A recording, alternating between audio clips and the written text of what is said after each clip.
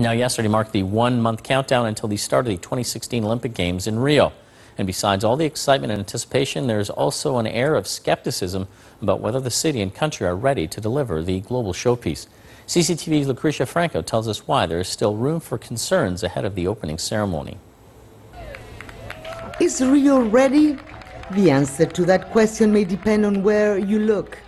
In the heart of Copacabana, Olympic fever has struck with the opening of the first official Olympic megastore. Some are worried that so-called Olympic fever may turn literal because of Zika virus concerns. Several athletes have pulled out of competition, including the world's top-ranked golfer, Jason Day.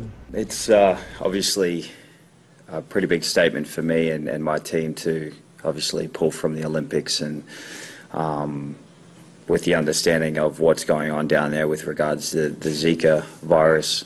Medical experts say Zika infections are less of a risk during the Olympics because it's winter in Brazil. Brazil's health minister, Ricardo Barros, is overseeing preparation efforts. Todas as medidas aqui no Brasil estão tomadas. Brazil has taken all the necessary prevention measures. We want the international community to know about that, and we will continue to hold more meetings at the capital in Brasilia to inform ambassadors from all competing countries about the current situation. Others are concerned about the health of Olympic sailors. Several waterways where competitions will take place are clouded by pollution, an unresolved issue that officials plan to temporarily solve with barriers to prevent waste entering the water venues. And just last week, in front of the Olympic beach volleyball arena, human body parts washed ashore. There are also political and economic concerns.